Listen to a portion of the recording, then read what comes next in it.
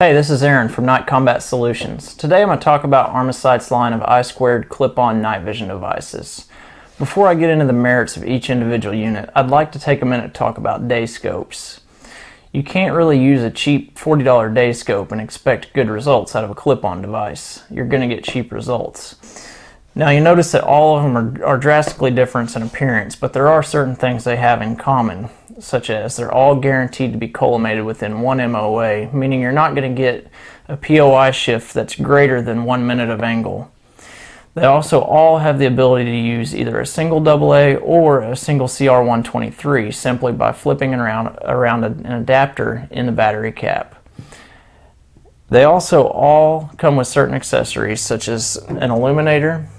Now this illuminator has a variable power output and a base that allows you to move it to line up with the image you're seeing in your clip-on. It's an excellent illuminator and I like it exceptionally well for helmet mounting because of those features. And for the CO Mini, it's a great option, but when you start getting into the CO MR, you might look at, say, the W version, the IR850W. And the reason for that is it has twice the output and it has a focusable beam from 2 to 20 degrees. Once you get up into the COLR, if you're going to use it at the distances that it's capable of, out to 1,000 yards, you need to start looking at other illuminators to add to this, such as if you're military LE and you have access to restricted laser illuminators, that's absolutely the best, such as on the PEQ2 or the PEQ15 or some of the other ones out there. If you don't have access to those, look at the Torch, the LDI Spear, or the Luna laser illuminators. There's several out there that will give you the range you need to get out there. But you do have to have an illuminator that will give you the reach if you're planning on shooting at those distances. Now on most nights you're not going to need it. If you have any stars or moon, you're going to be perfectly fine without running an illuminator at all. And in a lot of situations that's best. If you're in a job where you have an adversary that might have night vision, you need to take every precaution possible, and that includes not using active IR illumination because you're going to stand out like a sore thumb. For hunting, I actually like to run an illuminator even if I don't need it because it causes the animal's eyes to shine just as a spotlight would. So it makes picking out those animals in a field that's all basically two colors through the night vision much easier.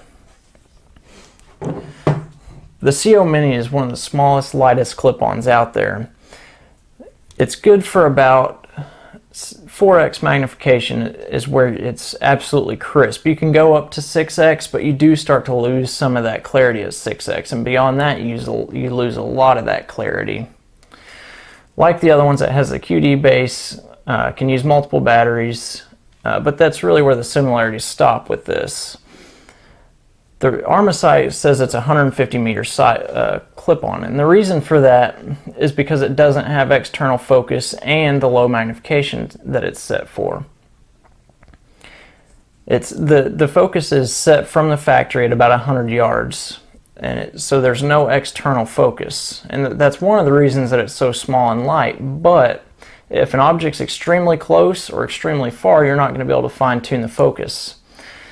That said, the focus is close enough to infinity that objects at distances much greater than 150 are clear. It's just that you don't have the magnification to go and get proper ID on targets that are extremely far off. But you can engage targets that are 300 yards away. It's just that you're going to have to do it with 4x magnification, and that can be troublesome for some people. But if you have the ability, then by all means you can do it. But it's really designed for CQB distances or the distances you're going to encounter hunting in the woods or a swamp.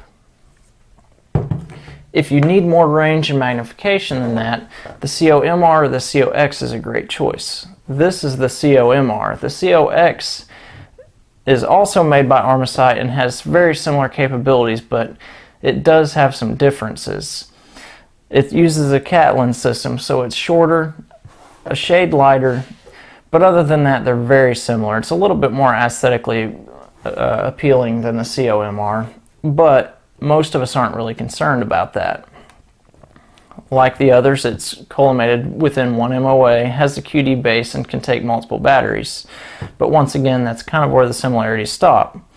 It's got a paddle type focus knob much like the CNVD-LR or the PVS-24. I really like that on this particular optic because I'm going to run it on an AR generally with a shorter day scope like a USO 1.5-6 or an ACOG, where reaching over that scope's not a problem, and I'm probably not going to be shooting it in the prone. So it's easy to get to, and in the dark you can feel the lever really easily and move it and adjust the focus. It's focusable from 10 yards to infinity. So pretty much any target you need to see, you're going to be able to focus on it. It's good for up to about 7x magnification with absolute clarity. Beyond that, it does start to get a little fuzzy. I've had customers say they run it up to 10x. Personally, I usually leave it on the USO, I leave it at 6, on my 3-17. Sometimes I'll go to 7, but it's right around that range where you're going to get the best magnification out of it. Another positive side of that is you can run it down all the way down to 1.5x and still get a great image and get that wider field of view. Now this particular one is a Gen 2 white phosphor unit, but all the Armasight clip-ons have the ability to take a wide variety of tubes.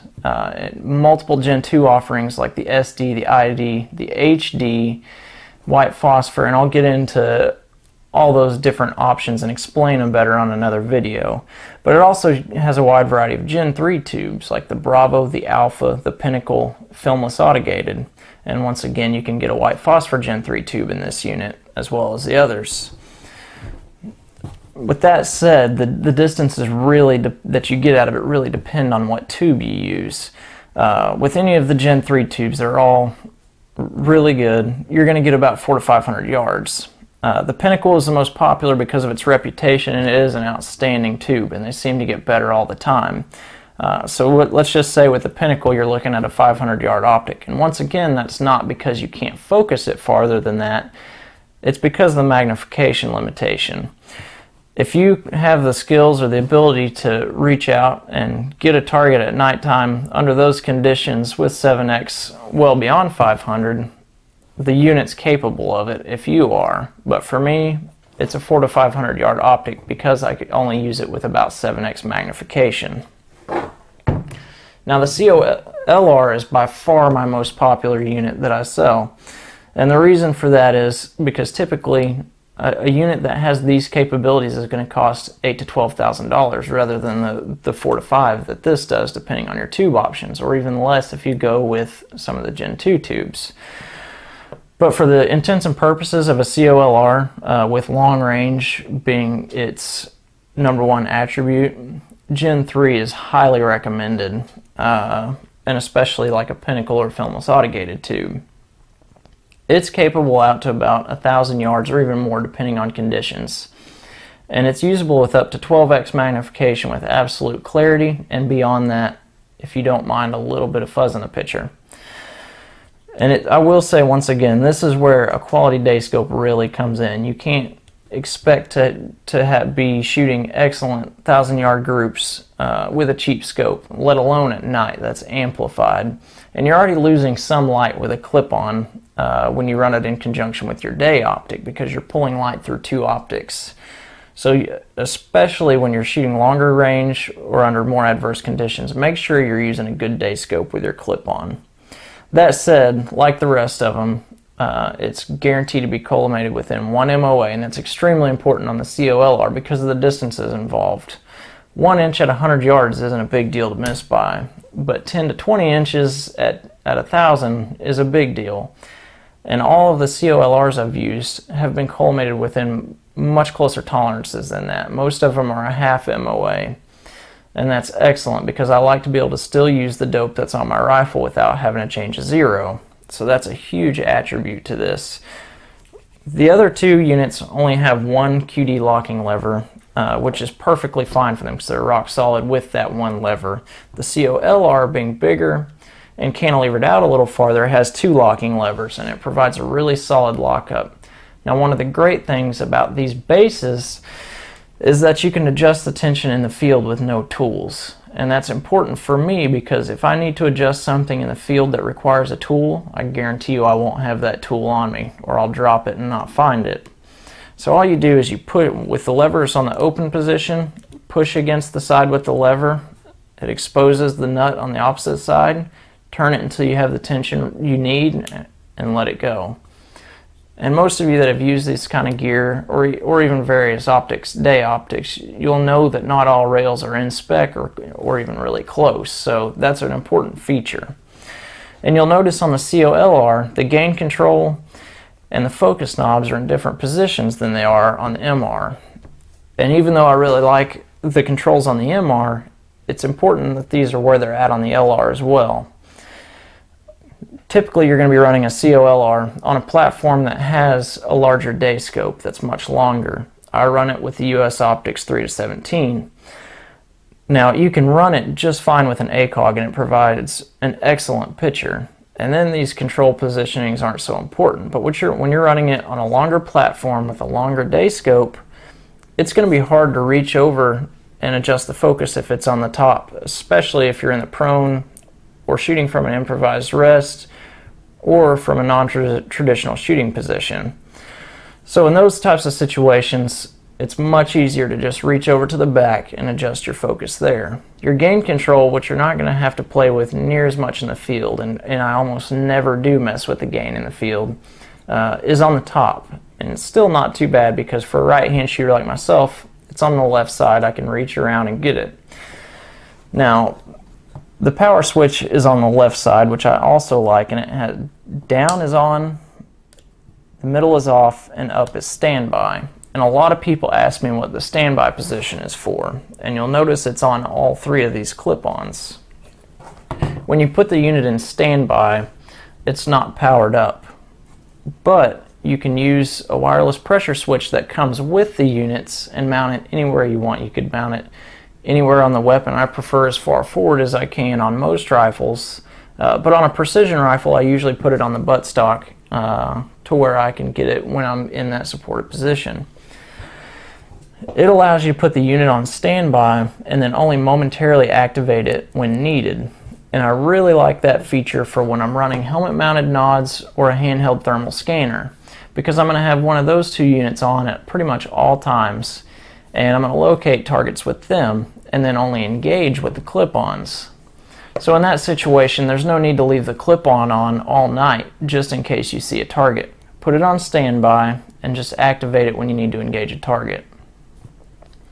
With that said, even though I have, the COLR is the most popular, I generally run the COMR or the COX for myself. And the reason being, I generally hunt with a small frame AR in 223, 6x45, 6.5 Grendel, so on.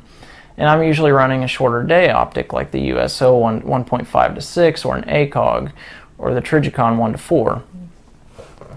So with those day optics and a 15-inch rail, I can put the COMR on my rifle and still have an IR laser in the 12 o'clock position up front where I like it, or a folding front sight. And in my terrain, in the Ozarks, I don't have shots that exceed the capabilities of the COMR. So for me, a lot of times there's no point in having the added length and weight of a COLR and having to remove my lasers or sights on the front of the rail. But I do shoot long range, it's just not typically in a hunting environment. So keep that in mind if you're looking for something for a smaller platform to carry around and hunt with at shorter distances. If you do need that extended range, then by all means, the COLR doesn't really have any drawbacks, and it will perform right with units that cost $8,000 to $12,000. For instance, we put tubes with almost the exact same specs in a PVS 27, which is pricey, and the COLR. And nobody present could tell the difference in image quality, and that says a lot because the 27 is a really capable unit. And some people might think that, well, because it's less, the quality is going to be less. That's not necessarily the case. All the clip-on units are waterproof and made to meet mil-spec 810 requirements for durability. And one of the other downsides to what is for typically cheaper clip-on units is that they don't hold collimation, or they're not collimated properly in the first place. That's not an issue with these. I run them on the COLR and a 300 Win Mag and a 338, and I've never had an issue with losing collimation. So Armasight's really worked out a lot of the issues that have typically plagued cheaper clip-on units and brought a unit that's affordable, robust, and completely usable to the market. And people have been asking for that for a long time, and there's been companies try to produce that, but I really feel like the COLR is the first one that has those capabilities of the really high-end units without the price tag.